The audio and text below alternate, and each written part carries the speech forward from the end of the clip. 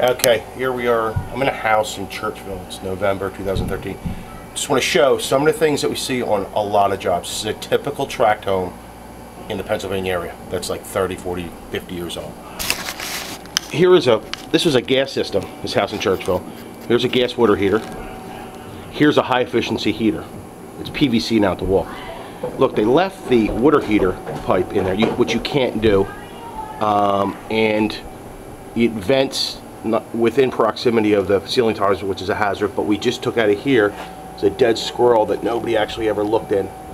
But we also look in the bottom, and it fell apart inside. So this is just some of the things we find.